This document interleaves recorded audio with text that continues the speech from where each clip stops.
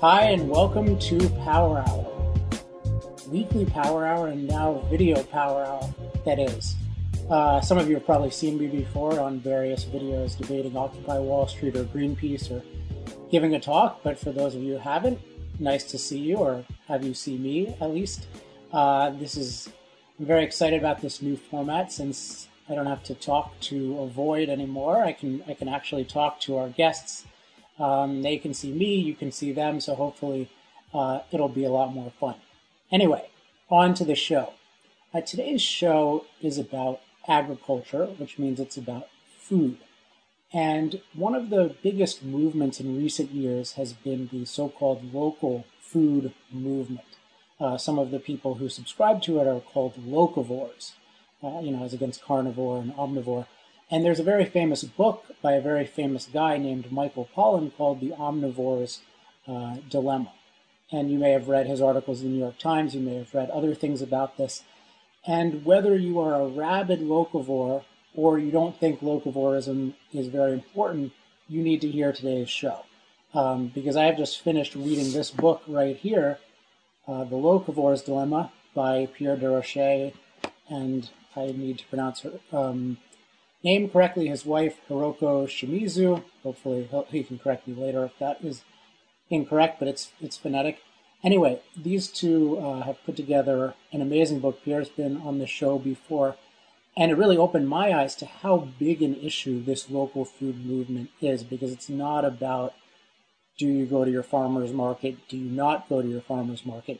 It's really about a movement that's trying to change the whole way that a society eats and really change it by coercion. So Pierre's going to tell us all about this book. It's got fascinating historical facts, fascinating current facts, so I'm really looking forward to it. And with that, let's bring him on. Pierre, welcome to Power Hour again. Hi, Alex. Thanks for having me again. Great to have you. Let's see. Well, let's start with the title. What exactly is a locavore? Well, a locavore is someone who believes that we should cut down on food imports and increase local food production.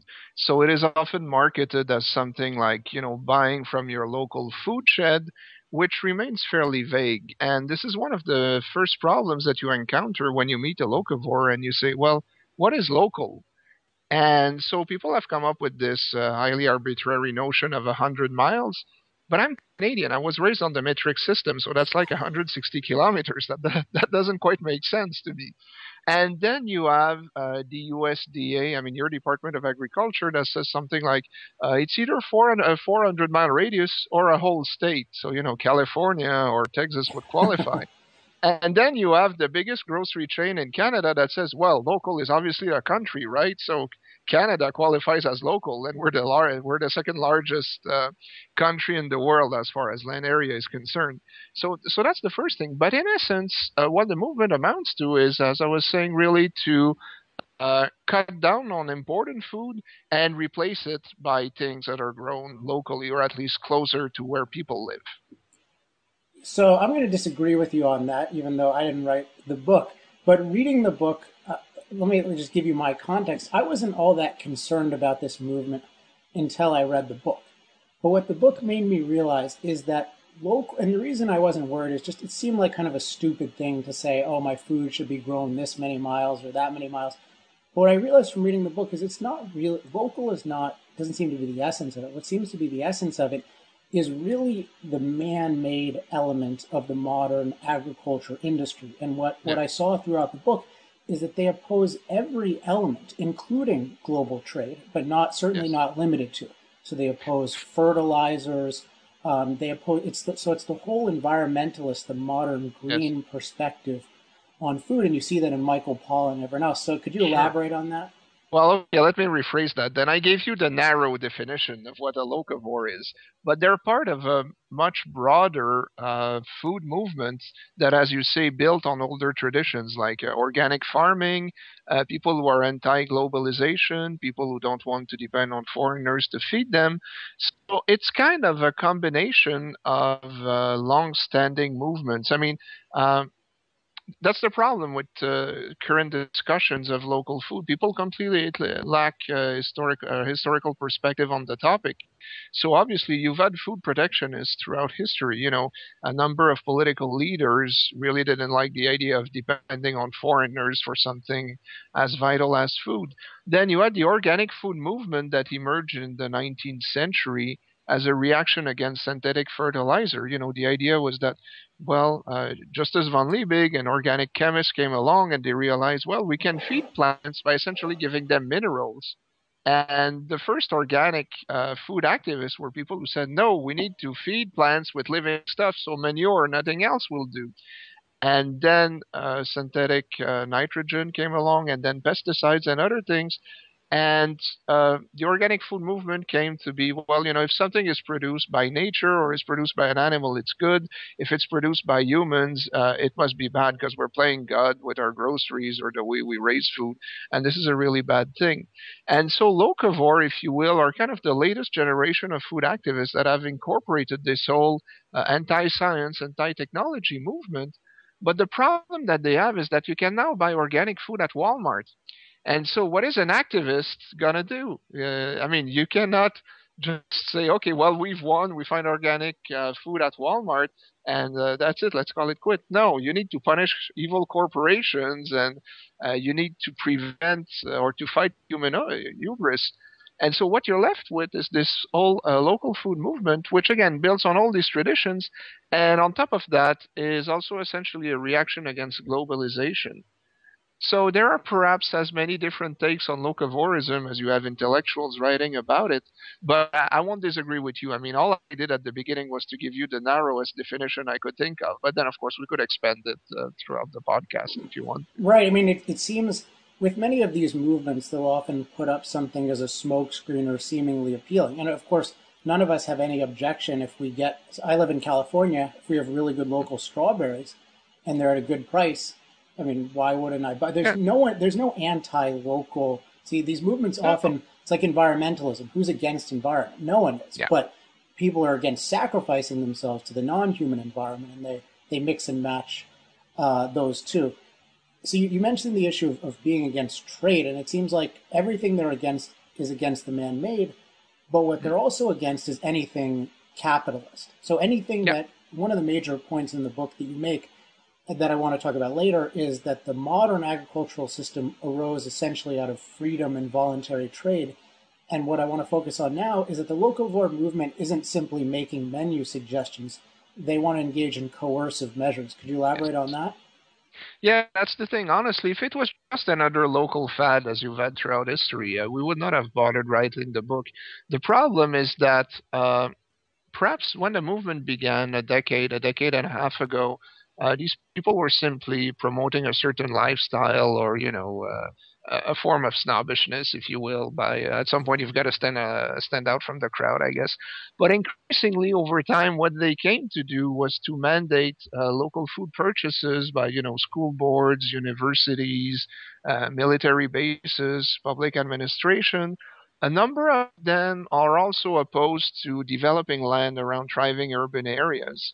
Where I live in Toronto, we have a provincial government which manages these things, which has created the largest green belt in North America. And so this is land that is essentially taken away from its owners, and they're prevented from developing it. And the way that they have tried to sweeten the pill, if you will, was to say, well, we'll create a local food movement to make sure that you guys can stay in business and make money. So they're opposed to land development around thriving urban areas because they say, well, we'll give up our food security and we won't be able to have a local food movement if we pave over some good farmland.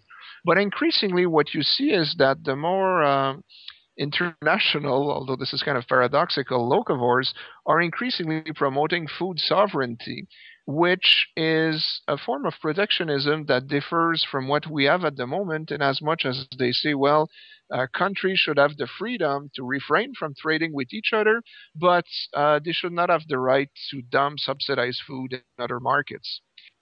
But in essence, the movement is essentially a protectionist one. And so as you often see with, I assume you're familiar with the bootleggers and Baptist analogy, but for your listeners who are not, This is a metaphor that was put forward by economist Bruce Yandel to explain why you have dry counties in some parts of the United States. And typically, what you see is an alliance between the Baptists, or let's say the radical religious zealots, who want to prevent the sales of alcohol, and alcohol smugglers, who obviously get a better market out of this because they can sell their booze at a premium when you live in a dry county, when you're not allowed to sell the booze on a certain day or even year round. And so what you see with the locavore movements is that you've got idealists, typically suburban raised kids who've never really grown food. Then they plant a garden and they realize, oh my God, things grow by themselves. What a miracle. And it's fresh and I can see it. And very old standard farmers who will use the latest technologies, but who would like to keep cheaper food out of their local markets, and a number of other lobbies in between. People who are opposed to suburbia, for example, will latch onto the local food movement because it gives them an excuse to prevent the redevelopment of agricultural land. So this is a movement that is complex, but in essence is essentially again, the intellectual inheritor of this small is beautiful, nature is kind, human should not play God with genes in our environment type of thing. And, people who don't trust, people who have a strong tribal instinct, for lack of a better word, people who don't like strangers and foreigners. So, well, that's the thing. So, again, to sum up, if the movement was purely voluntary, if it were only promoting false ideas, that would be one thing. But increasingly, it is becoming coercive, which is why, again, we wrote the book. And and speaking of voluntary, one of my the book kind of has two big sections, or maybe three. But at the beginning, I mentioned this to you on email. There's a section that I love about the evolution of global agriculture, and then after that, you take on many of the locavore myths. Local farming creates a brilliant sense of community and love between you and the guy who grew your potatoes, et cetera, et cetera, et cetera. And I want to at least start by talking about the positive, because I think you really make clear how this romanticist idea of living in harmony with nature through agriculture is something that we evolved out of through achievements, through voluntary trade, and that it is not something we want to go back to. So could you sketch out the history a little bit? Well, that's the thing. I mean, a lot of food activists today believe that humanity had a very slight footprint on nature until agribusiness came along, which occurred in North America sometime after World War II, let's say 1950s. The 1950s, when tractors became prevalent, when synthetic fertilizers became widely available.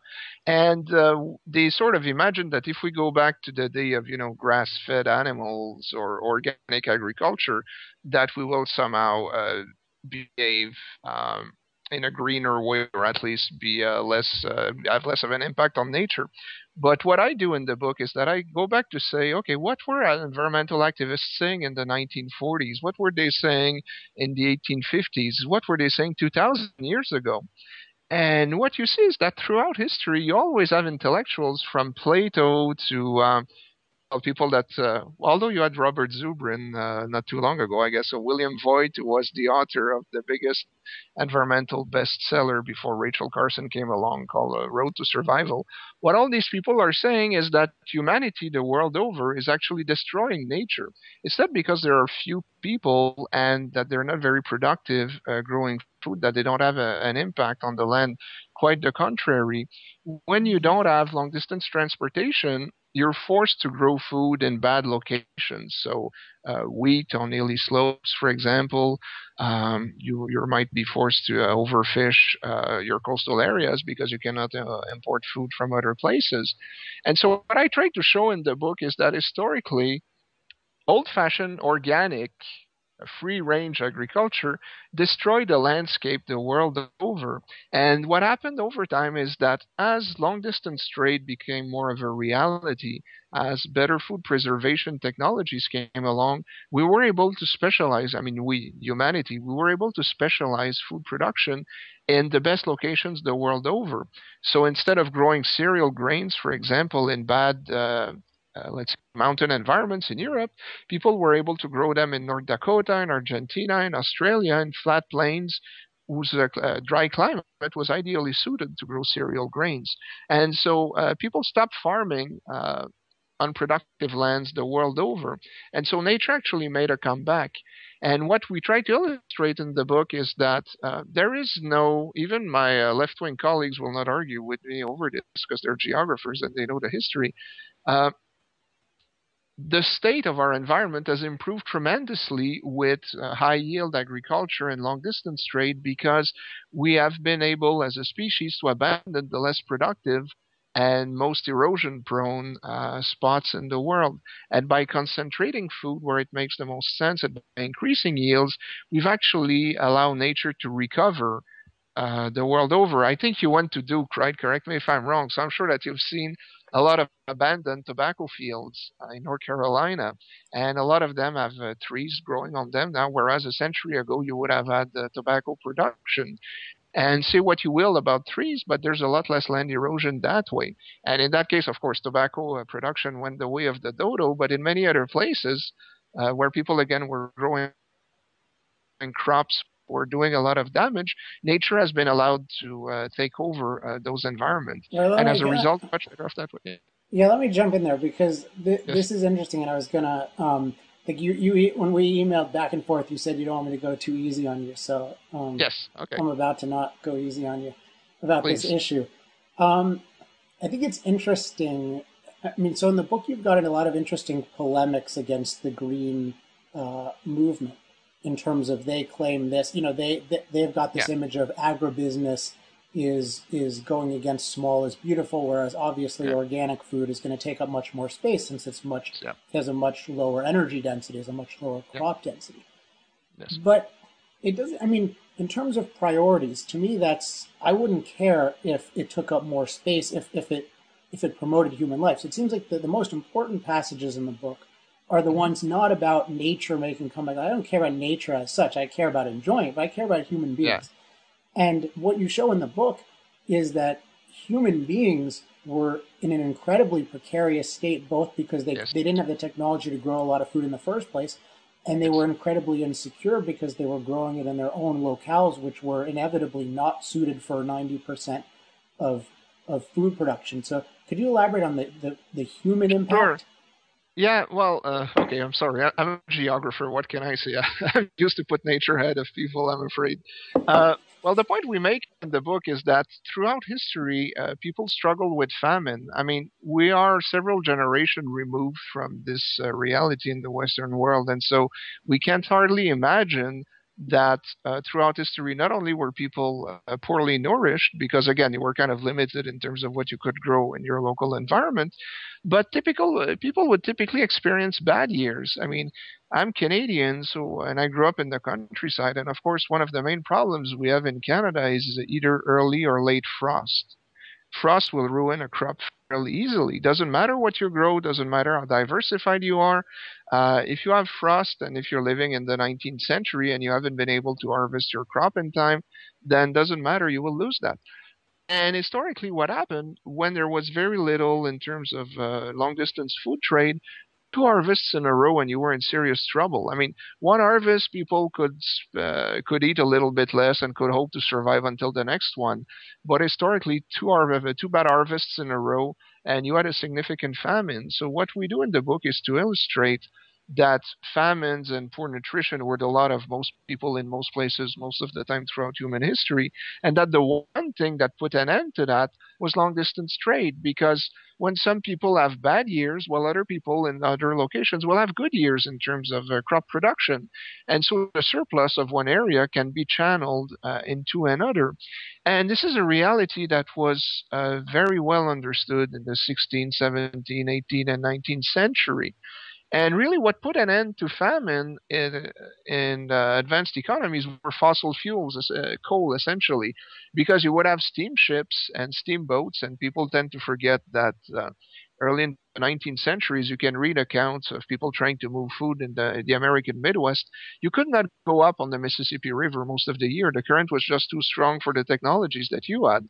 So people would build rafts and ship, let's say, pork meat down from Cincinnati all the way to New Orleans, and then they would have to walk back up to Cincinnati because they had no way to go against the current. I mean, I guess people could have tried to row, but the fact that they walk tells you something. Then the steam engines come along, and you're able to ship goods from New Orleans to Cincinnati. And suddenly, sugar becomes much more available in Cincinnati, coffee, and other goods that are shipped from tropical locations. So prices go down drastically. Across oceans, well, people historically were limited by wind patterns and ocean currents.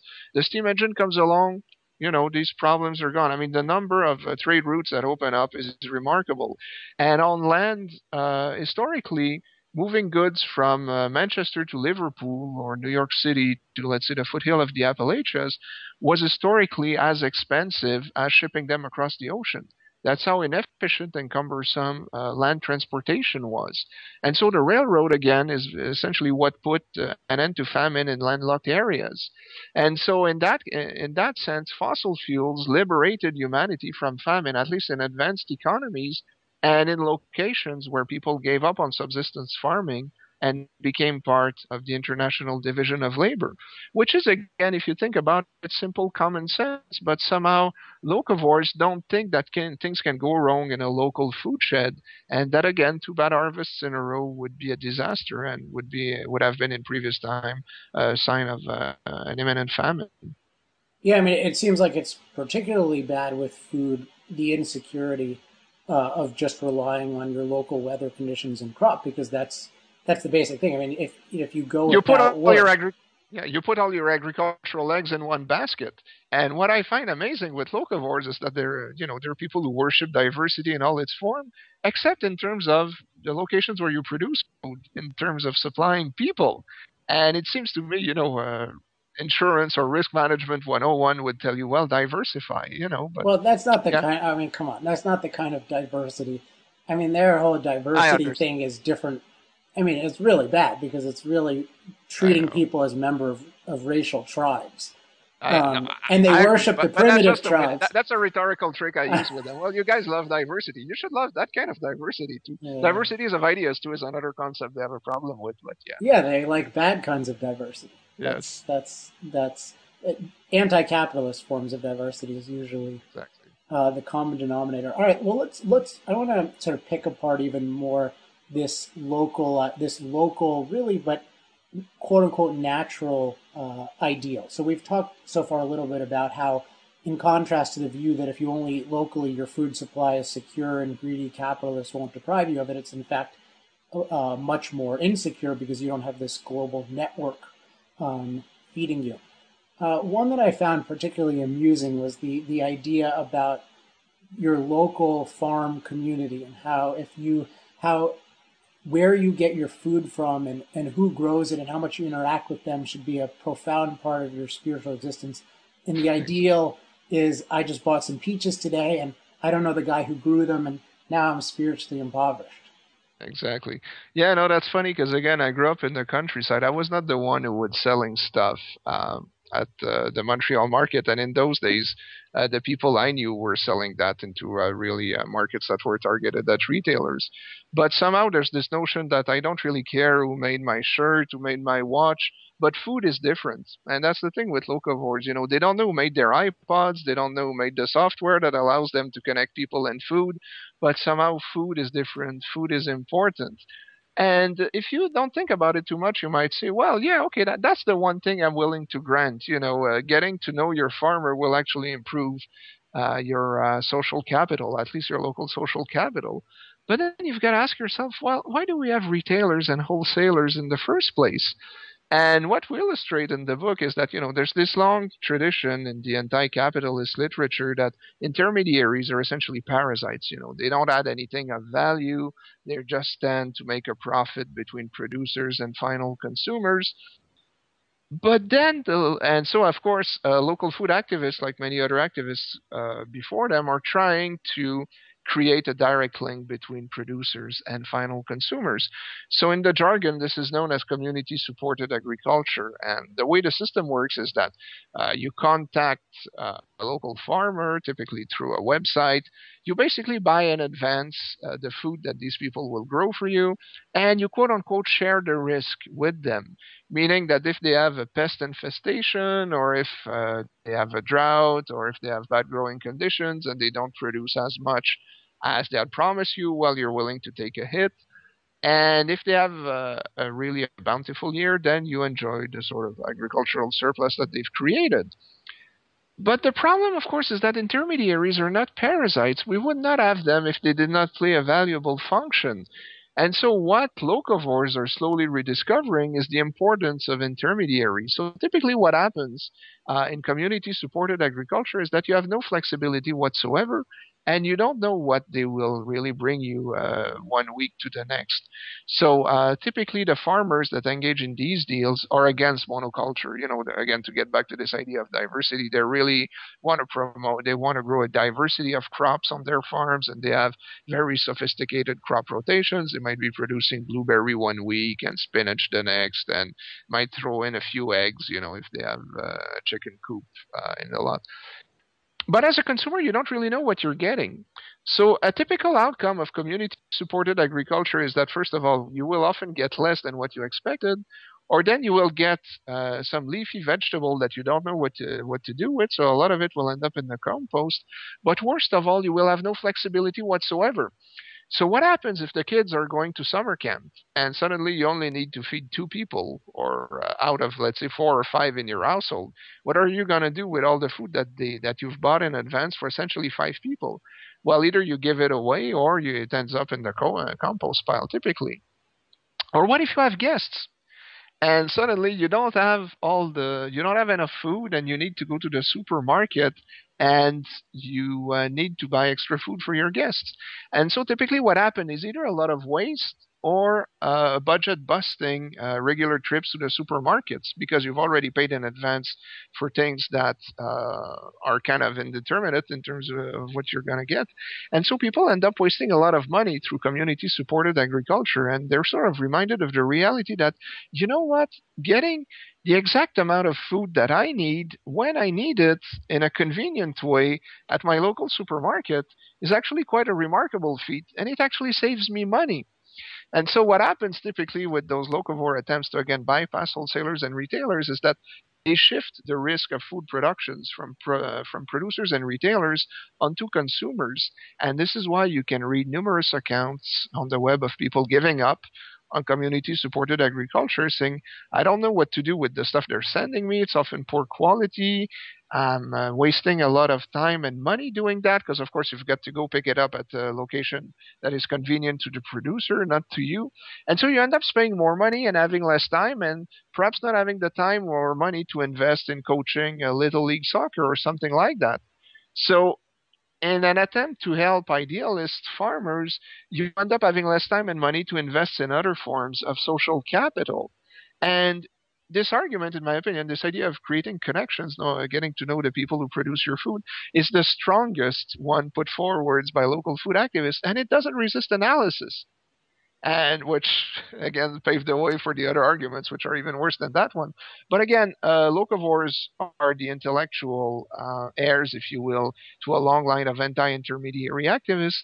But through daily life and engaging in those schemes, a number of them, I think, are beginning to slowly understand why we have retailers and wholesalers and the useful role that these people play.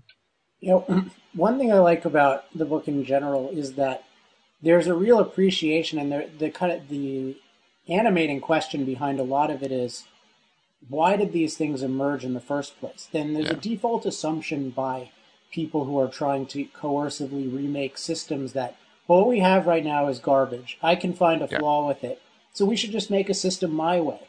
And what that leads to is an incredible ignorance of how many problems have been solved by the current system, and then the fact that the system can be self-correcting. That is, if you think there's too much corn in the American diet, you can try to persuade people that there's too much corn in the American diet. But one of the observations you made in the book that it seemed obvious in retrospect, but I didn't think about with this, I'm best friends with my local grower, is farming takes a hell of a lot of time. So it's not Yep. as if they have these hours a day to spend schmoozing Yep. with you. Yep. And then B, the money that you save on buying proper food at a supermarket for healthy food for a good price, that buys you time you can spend spiritually however you want. So you can spend it with your wife, Exactly. with your kids, Yep. not with the guy who happens to grow grapes. Who, most Exactly. people you meet in life, they're not going to be your best friend. Exactly. But beyond that, I mean, what people, it's another dimension of that chapter. Locavores are very naive in as much as they assume that the people they meet at the farmer's market are telling you the truth. And Yeah, it I turns love out, this point. yeah, so, if you Google farmer's market and fraud, you get all those stories coming up. And you have people selling you food at the farmer's market.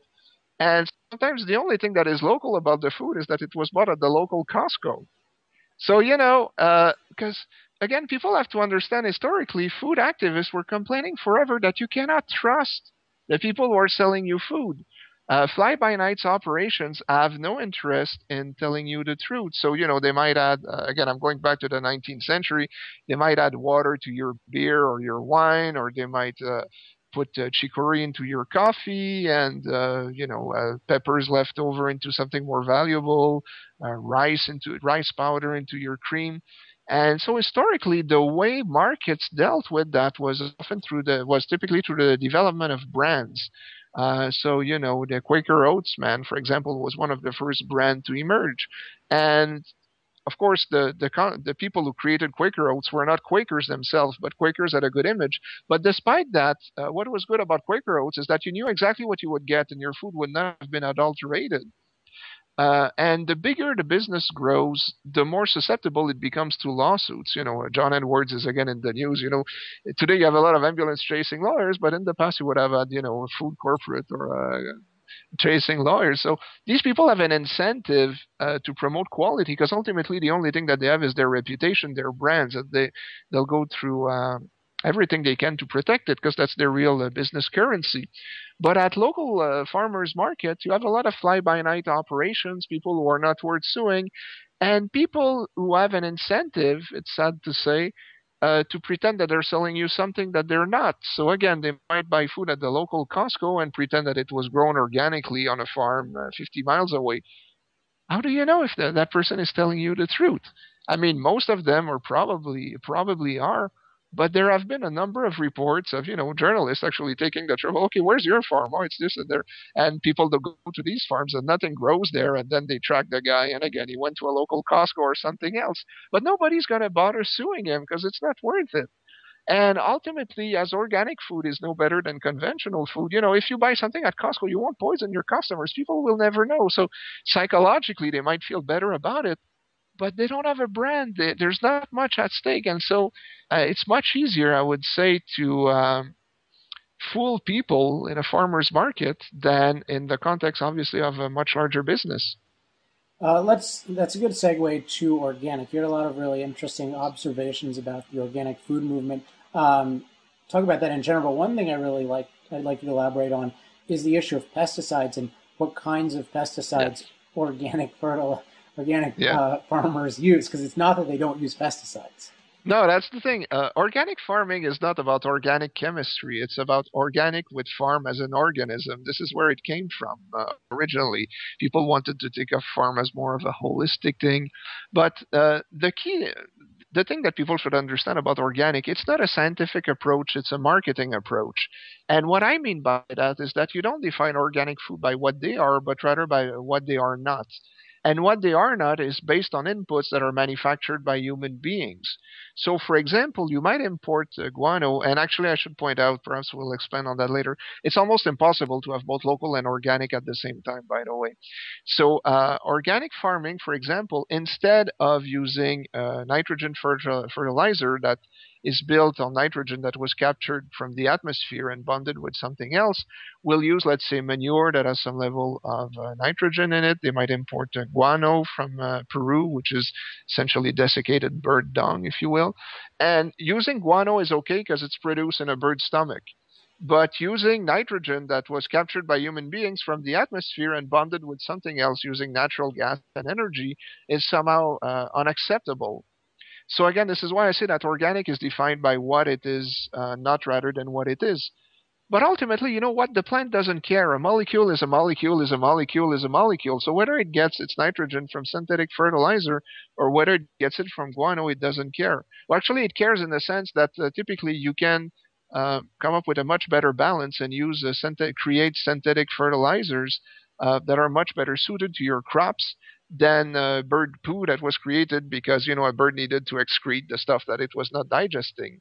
So the evidence has been in for decades. Organic food is less productive, but it is also not better for you. And that's why for a few decades now, organic farmers have been marketing their wares as being more sustainable or friendlier to the earth because they have absolutely no proof that their food is better for human beings.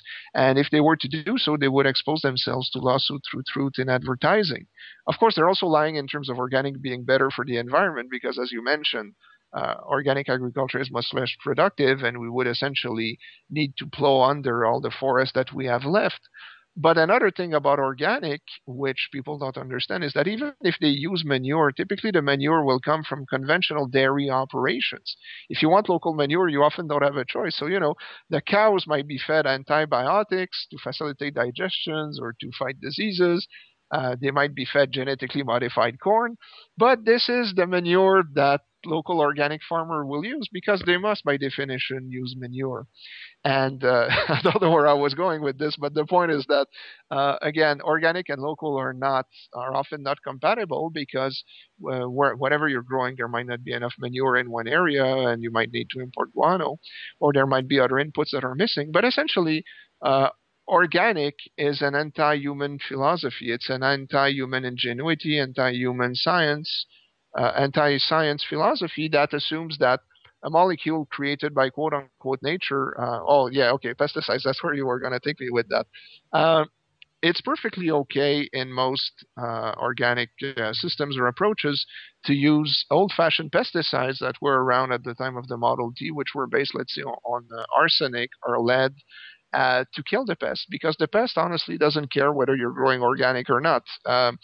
Pests don't seem to be reluctant to eat genetically modified corn or something, or genetically modified crops, unlike people. And when you grow organic stuff, you must deal with pests like other people do.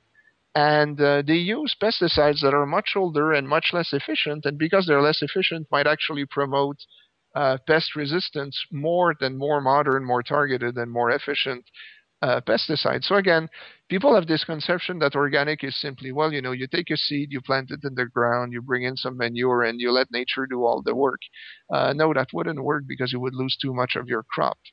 So I don't know if that makes sense or if I'm rambling too much, but yeah. Well, I mean, for me, the biggest point, as I mentioned at the outset, is this hostility toward the man-made. That seems to Yeah. integrate everything that they do. And what one of the things I really enjoyed was just how you show that all of these man-made things are incredibly beneficial, and that to abstain from them is incredibly harmful. And in that vein, I don't know, you don't talk about this too much in the book, but I'd be curious to hear your thoughts on this movement in the future of agricultural technology, because we have things like golden rice and other things that are being held Yeah. back and causing millions of deaths. What you do point out, though, actually, I should insert, is just how all the different fortification of vitamins and foods had Yeah. eliminated so many diseases. Could you talk a little bit about the achievements of the past and then the suppressed achievements of the future? Sure. Well, feeding human beings is a complex thing. We're complex organisms. People only discovered the role of vitamins, vital amines, about a century ago. And what happened once people understood vitamins or the role of, let's say, zinc or iron and the other things that the other elements that our bodies need, is that um, agribusiness made it possible to produce vitamins very cheaply. Some of them are actually produced by petroleum, which might, make some people jump back. And what vitamins are made from petroleum? Well, remember, petroleum was actually made of living things. And again, a molecule is a molecule is a molecule. So by having agribusiness economies of scales in food production, you can produce vitamins, or you can collect iron or zinc or other things that are useful to prevent, again, everything from blindness to fragile bone structure. I'm sorry if I'm trying to be trying to make sure that people understand me here. or stunted growth or poor vision for lack of vitamin A or stuff like that. By having large integrated operations, you can both produce vitamins and other elements very effectively, and you can also incorporate them in daily food staples like salt, like flour, other things that people eat. And so people tend to believe that the bread that we eat today is much less nutritious than it was 150 years ago. Well, no, because we've been able to fortify it. I mean, the loaf of bread that you buy today, as far as human nutrition is concerned, is much better than it would have been 150 years ago because, you might grow wheat in a soil that was lacking some element, and so your wheat would be of poor quality, or else there might just be something that your body needs that is not in the wheat, that is not in wheat to begin with. So by being able to fortify or to add positive things to the food that we eat and doing it through economies of scale, we've actually significantly improved human life, longevity, the size of human bodies. Uh, the thing that always gets me with food activists is that they're always, well, everything is killing us. And you look at them. But, a century ago, the average life expectancy in advanced economies was 47 years of age. Today, we're pushing towards 80. We're much taller than we are. Yeah, we die of cancer at an old age now, but that's because we're not dying of other things before. We don't suffer from pellagra or other diseases that resulted from lack of vitamins or, again, minerals or other things. And so, what's wrong? Look at us. How can you say that everything is killing us when we're living so much healthier lives? We're living longer. And the main difference between now and the past, apart of course from advances in medicine, is that the food that we eat is much more nutritious than it was before because, again, we've been able to use our brains to make it more nutritious and to understand what is good for us and to be able to produce it at a price that people can afford. So, And I think that that goes to the issue of the future because, as we've talked about, it's not as if we say that there's this false dichotomy of either everything is perfect or yeah, something's wrong and we need to abolish, throw everything out. It's yeah. I mean, I could point to a lot of, to my knowledge, problems in the diet that people have, but the solution to that is obviously more freedom. So let's say you think yeah. people should eat more fruits and vegetables or more healthy meat. Obviously, the solution to that is going to be more improvements in the agricultural industry that makes those things accessible to more people.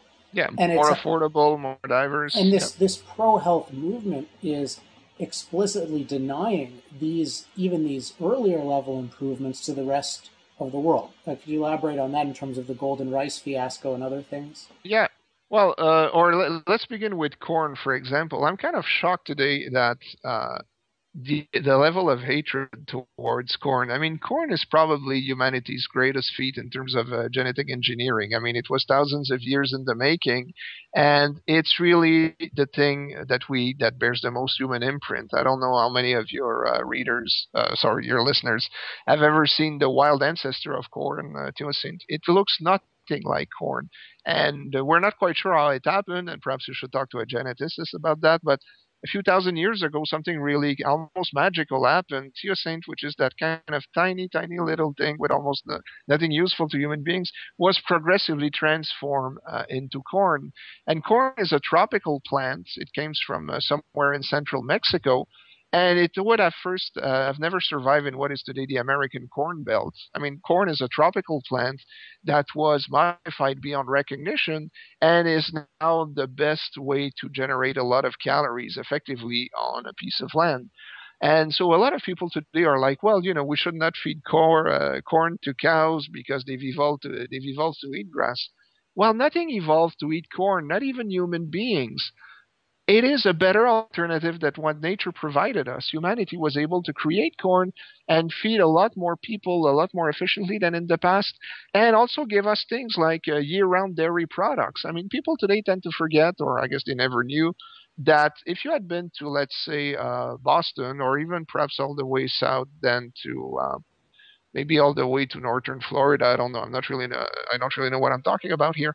Cows would only produce milk in the summer because that's the only time of the year where there was enough nutrition around them to give them the ability to produce milk at a significant level.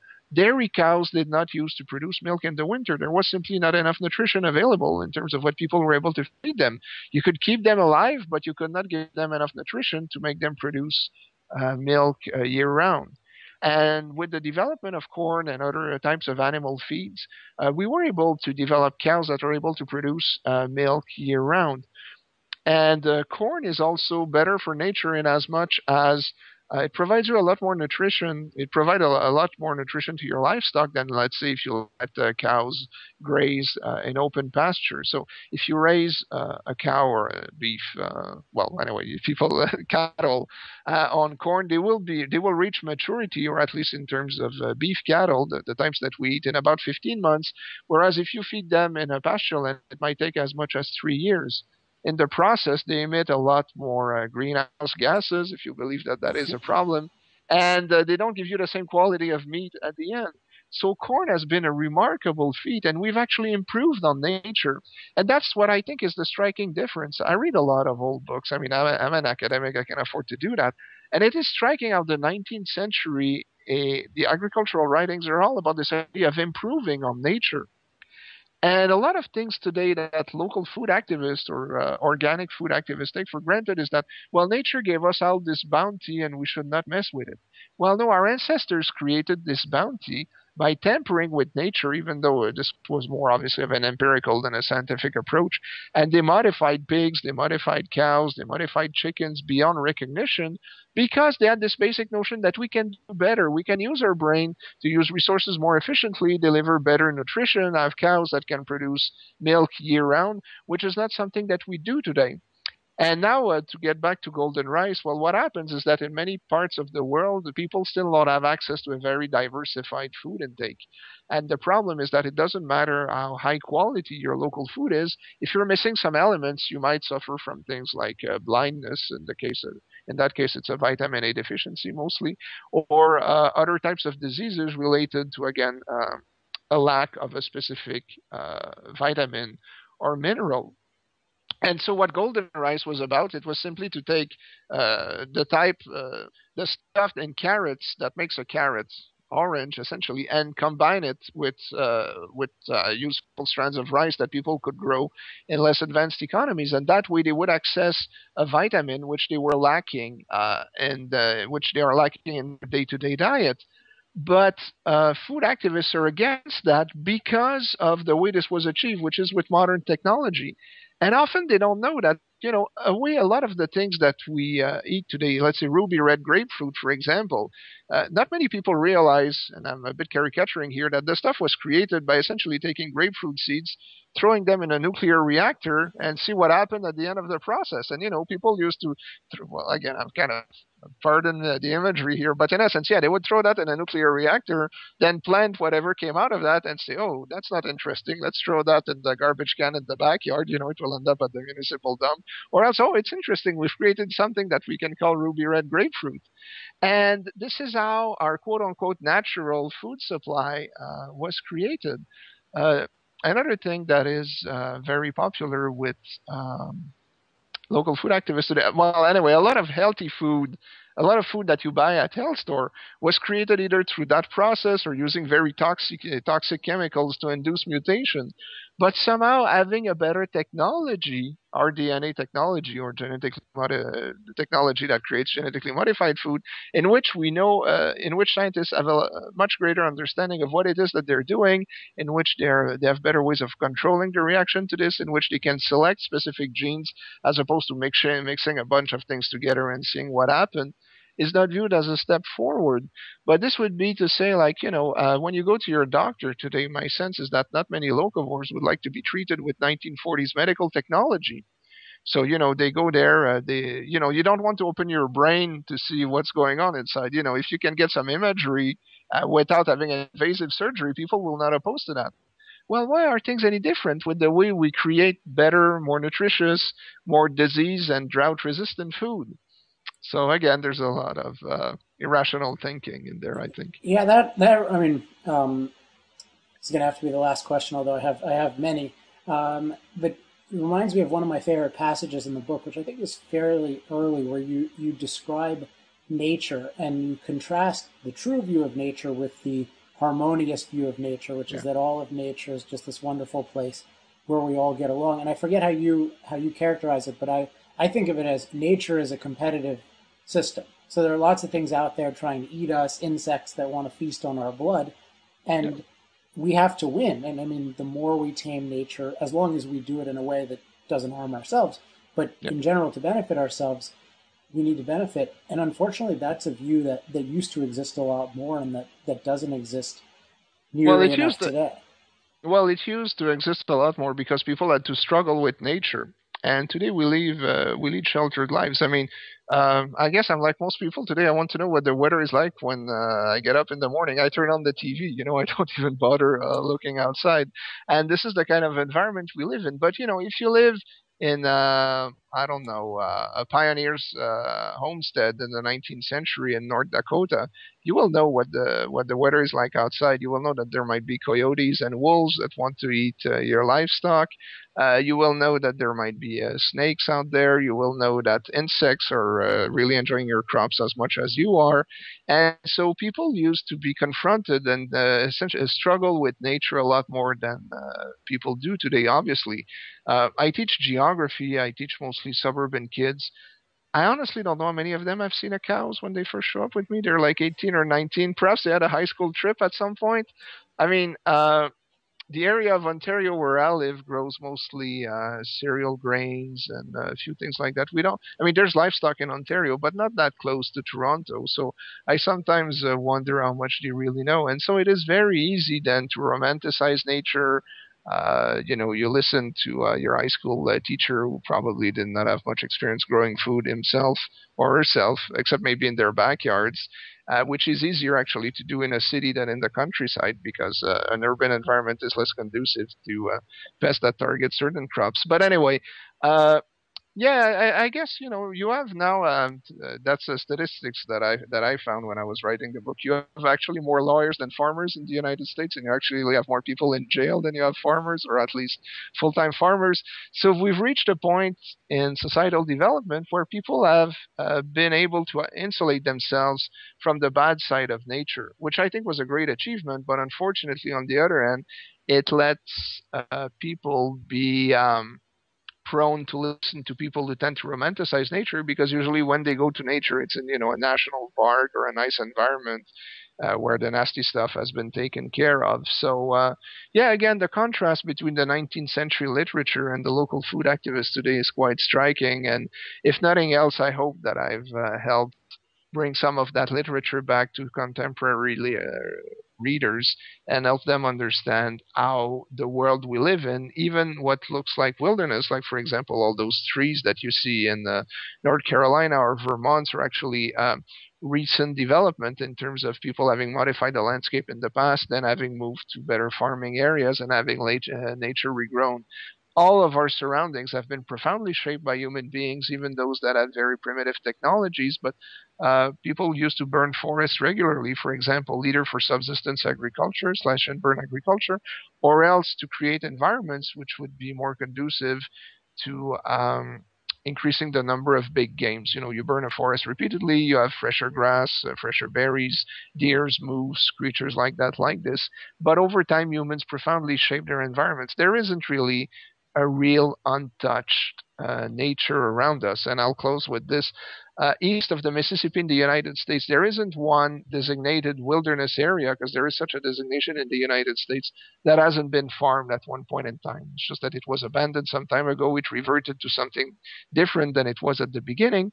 But humanity's footprint is all around us. And in most cases, it's been obviously for the better since we live longer and healthier lives. And I hope that people who read the book at least get a better sense or at least a better appreciation of what our ancestors were able to achieve to give us the pampered lives that we live today. Okay, wait. So is that true of the Grand Canyon that was farmed? No, no, I said east of the Mississippi. Oh, east of the Mississippi. I thought you East of said. the Mississippi, east of the Mississippi. Sorry, Yeah, but there because were obviously natives in the Grand Canyon and Yosemite too. I mean, if I were there, there used to be. Yeah, no, people don't realize that there used to be Native Americans in Yosemite, and then they were expelled when the park was created, I believe. And you look at pictures of Yosemite in the late 19th century, it's very different than the environment today because again, the local natives used to burn the landscape repeatedly. And what you see over time is that the forest made a huge comeback in what is now Yosemite. So, but anyway, you're from California. I've only visited Yosemite once, but I could send you documentation if you wanted to. Yeah, Even the cool. quote unquote wilderness areas of California were once. California used to probably have the highest density of human beings in North America. But what happened in the 18th century is that European diseases came before colonists, and most of the local population, perhaps as much as 90%, 95% of it died. And so trees grew back, game animals became a lot more abundant, and so the California that the first white settlers encountered had very little to do with what California would have been a century or a century and a half before. But I guess that's for another debate. All right. So to wrap up, tell us where to get the book. Well, you get a very good discount on Amazon.com at the moment. Yeah, if I can use with the cover, you Yeah, see, there's a truck. I always If I throw the can tell covers you, away.